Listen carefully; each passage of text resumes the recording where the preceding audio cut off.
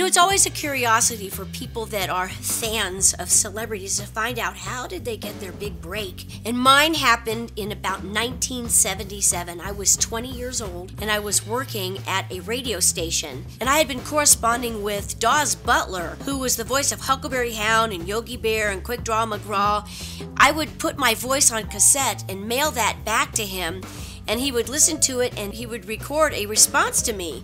So it was kind of amazing. So this went on for like a whole year. And actually I moved from Kettering, Ohio to Los Angeles on September the 19th, 1978 to meet with my mentor, Daws Butler. And eventually he took me out to Hanna-Barbera and I started to audition, and I got my very first job about 2 years later called Richie Rich.